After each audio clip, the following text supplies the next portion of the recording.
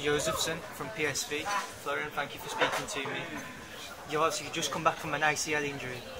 How difficult has it been mentally to overcome it? The first week was very difficult.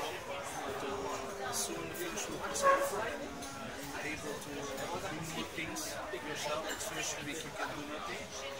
Then the foundation starts. I think it's more mentally than physical, because you know if you train this good, it goes well. But mentally, you have to overcome for yourself that you can get there in the field. In England, there's a big thing at the moment over ACL injuries because the pitches are really hard and the studs on the bottom of people's trainers. What do you think hindered you when you did yours, when you hurt yours?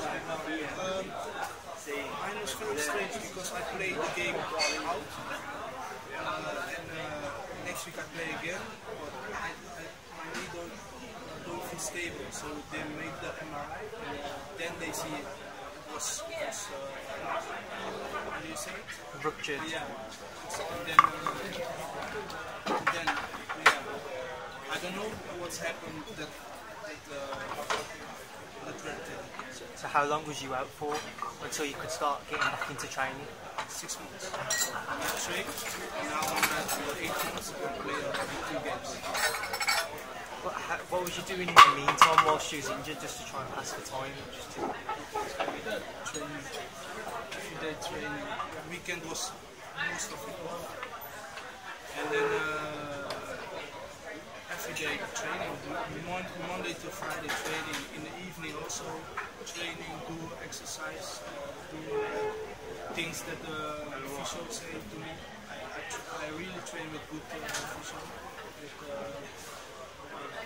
Egit and Rob from PSV, and came for top support. It was really nice.